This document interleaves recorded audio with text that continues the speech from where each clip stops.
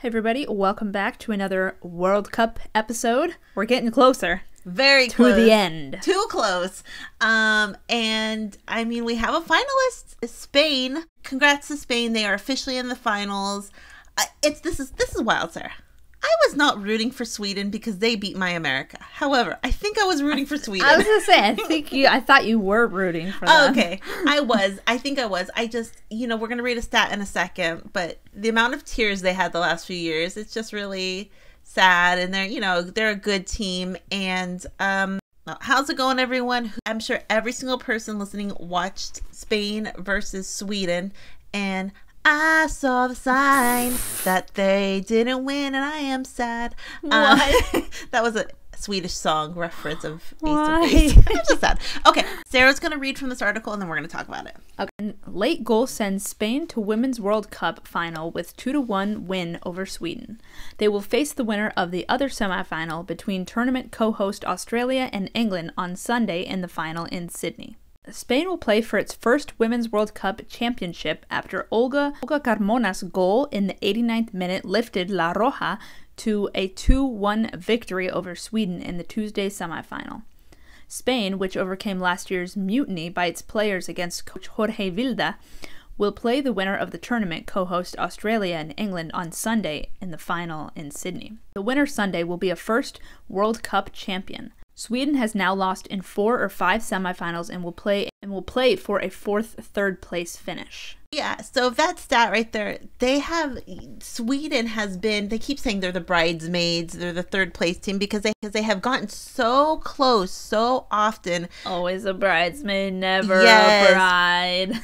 Sweden have been eliminated at the semifinal stage of the FIFA Women's World Cup for the 4th time, 1991, 2011, 2019, and 2023, the most of any side. Heartbreak. Yes. Absolutely. But, I mean, I guess the idea though is if you can't win, you can't win. There's not a lot only they can do what they can do, and if they're not winning, At least they make it pretty far. Yeah, I mean, they're... or like we talked about France, they haven't made it to a finals of any major tournament. Sweden came in second, got the silver medal at the Olympics, and I mean, watching the game, Sweden didn't look bad the first half. They actually played probably their best football in the first half. Sweden didn't look bad. There was a couple chances by Sweden. Really made the defense work, the Spanish defense work, and this match wasn't one-sided at all. Sweden had some really good chances in the first half. 0-0 going into halftime, and then they got back from half, and then right at the 57th minute, Alexia was out, and they brought on the golden girl, Salma Paralluelo. I guess that was the plan because everyone knows what she can do. We saw what she did against the Netherlands. And I mean, she is quite an exciting player and only 19. And I mean, it definitely made a difference. But I mean, I guess we'll go to the goals because I mean, it was a while before we saw a goal in the 81st minute. And that was she's the star of the show. I mean, out of everyone's coming out, Salma Paralluelo. Whoa. I mean, she scored. She's the star of the show. I mean, she subbed in. They kept feeding her the ball. The moment she got the ball, it was unnerving for the Swedish side. I mean, you never know. She's so quick. And anytime she got the ball, it looked nervy. I mean, I think it was bound to happen that she would score, but she scored in the 81st minute. I mean, do you see the way she turned and moved and she went through 2 defenders? It was beautiful. It was, yeah. I mean, definitely deserved. Then I'm thinking, okay, late goal. This is wild because there was no goals until that point. 81st minute, there was no goals. Before then, I was thinking, is this going to go to overtime? Yeah. Is this going to go to PKs? That's what I was thinking. Ooh, I know. Nail biter. And then in the 7 minutes later, there was a Swedish goal. I mean, beautiful. Yeah. By the 2 subs as well. It was Hurtig for the assist and Blomqvist for the goal. And it was beautiful. I mean, yeah. And you saw the Swedish team light back up. They said, we got this. We got this. That was short-lived. I know, like a minute. And I laugh only because it's so sad because I was rooting for Sweden. Yeah. And then in the 89th minute, Olga Carmona scores. Off a set piece, off a corner kick. And, a lot of people are making the comparison. A lot of the goals throughout the Swedish run have been from set pieces. And that's how they're beaten, is by that set piece. Mm. And at the end of the day, Spain won, and the commentator said, The commentator said Spain, the team who won, deserved to win. Overall played better. Their subs made a difference. I mean, both sides subs made a difference, but the Spain subs were, you know, they got it right with the subs.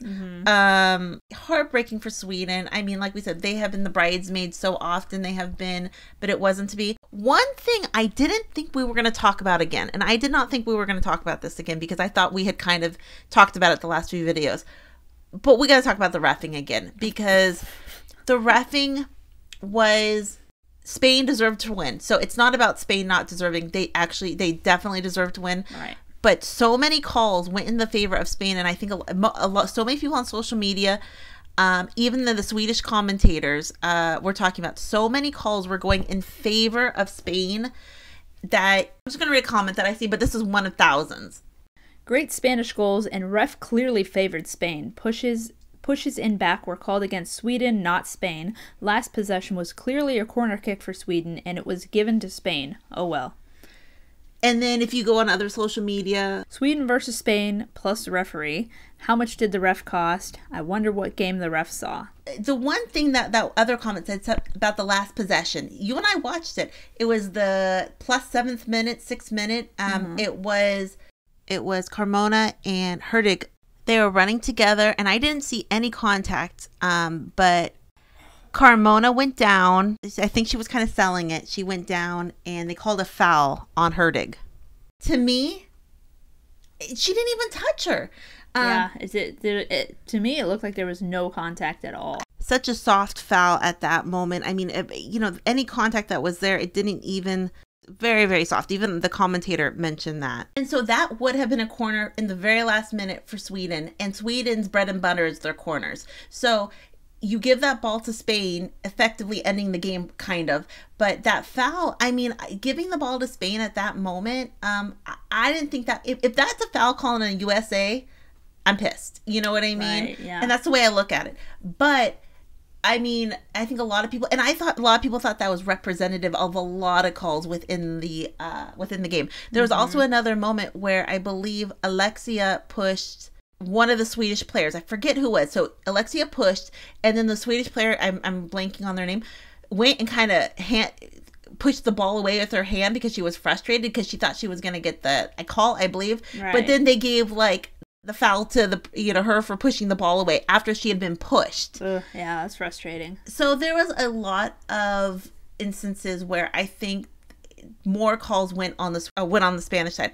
Like we've talked about, that's gonna happen. But even some of the players on the Swedish team couldn't hide their frustration. I'm gonna read a little bit from this article. Amanda Ilestedt rages against the referee, blowing at us all the time.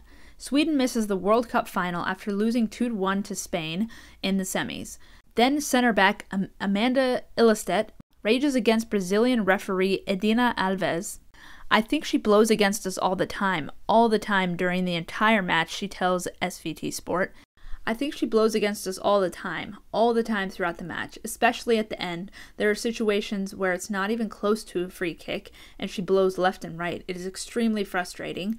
I'm not going to blame the referee, but working against the wind in a match like this feels frustrating, says Ilestedt.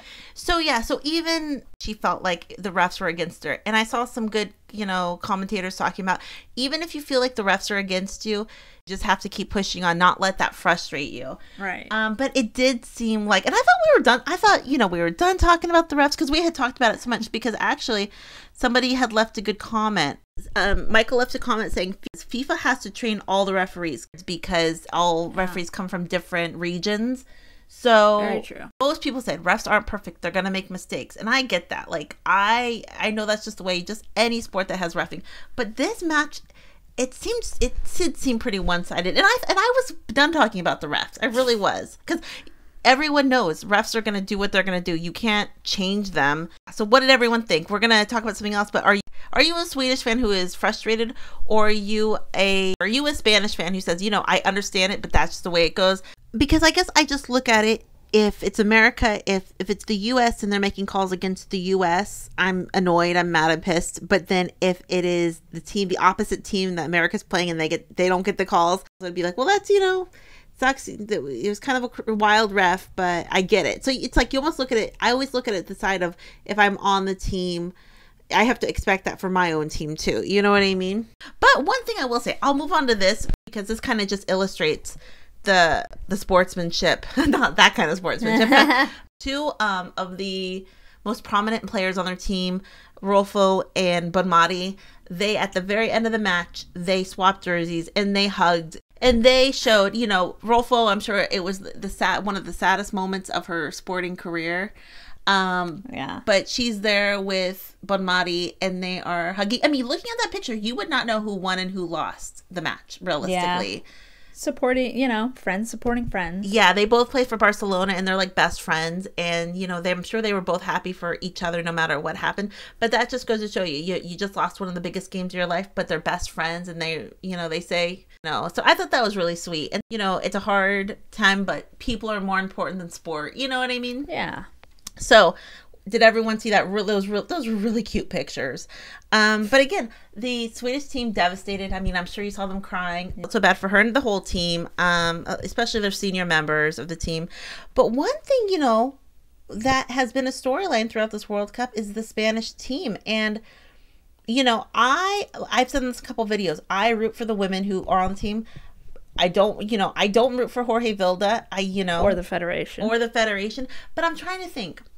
Say they go into the match against, say they win the World Cup, you know, does this give more power to the players? You would think, no, it's going to give more power to Jorge Vilda and the Federation. But in my head, it's almost like these players are going to have more public support for when they bring up issues. So maybe I want them to win. Well, I want anyone to win who wins, you know, fairly. But maybe it helps the players have more support because they're going to be more well known. And then they can go to the general public will be more on the player side with any grievances in the future. It's a tough situation because obviously I want them to be treated, because you want them to be treated, you know, fairly and equally and with dignity. I mean, right. I saw a pundit talk about it saying Jorge Vilda will be the manager as long as he wants to be the manager, and that's unsettling to hear. Does he own the team? What the hell? I know. So, and that's unsettling to hear.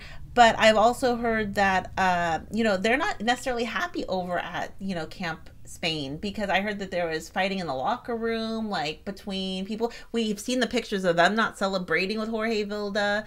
Sounds like, yeah, a big divide. Yeah. And then I've also heard, I didn't realize there was this controversy that some of people they are actually saying to the women who decided to play, not only the three who actually signed the letter who actually are playing, but the other, you know, the people who in a way crossed the picket line. I heard that some people are giving them guff for, you know, playing when everyone else was against playing. Like there's like divisions. There's a bunch of divisions over there. So I don't know. And no, I respect both sides. You know what I mean? Players who decided to play and the players who didn't want to play. Yeah. Like Mappy Leone. Everyone knows she's maybe one of the most famous players who says, I'm not playing. I'm sticking to this. This is what I believe because it's not right what they're doing. Literal icon.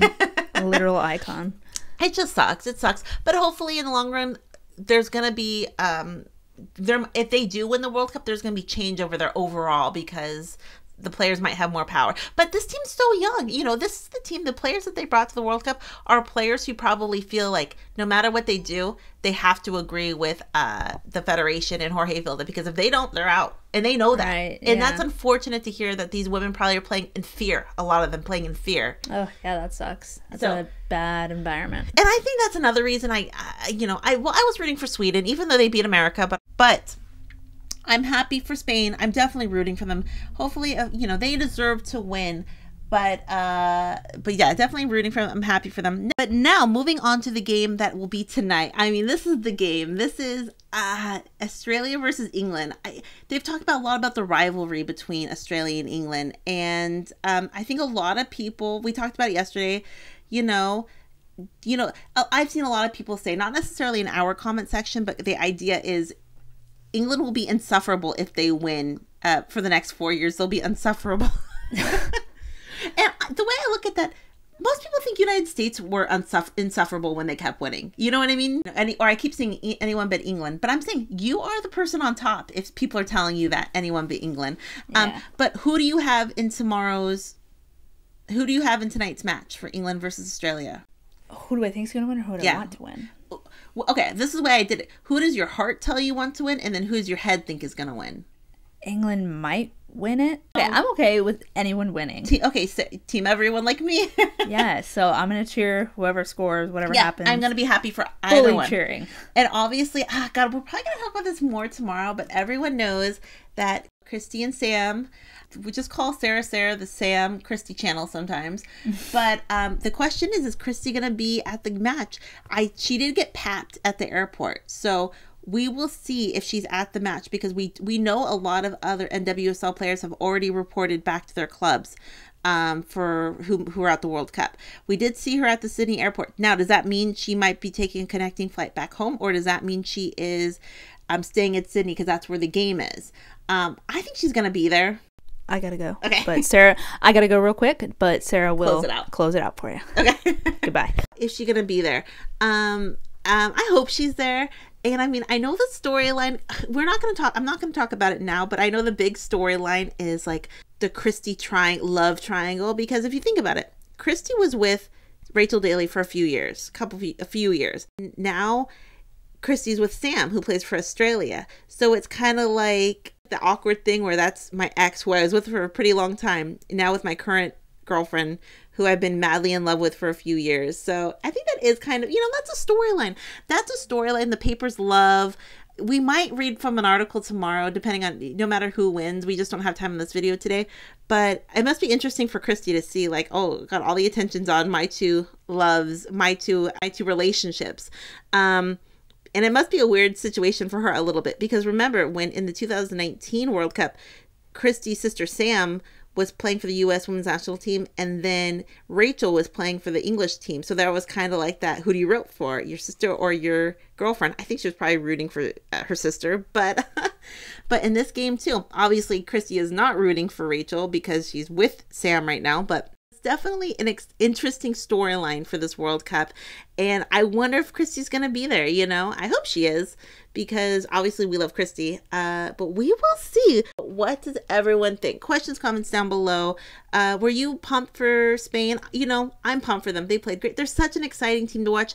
Again, a lot of the Spanish players play together on club, either play for Barcelona or play for Real Madrid. So they already have that kind of they already play as a team, even though I know the style of the national team is different than their club teams, obviously, but they're great, they're so talented, and they do have that advantage of so many of them playing together.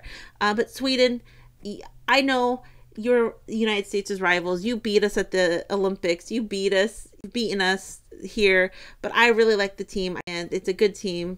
I love Magda. Anytime I see her, it's just like, she kind of melts my heart. What does everyone think? Questions, comments down below. We'll be back soon. And Sara says bye, but she had to go do something. She just yelled out. We'll talk to everyone later. Have a great night. Bye.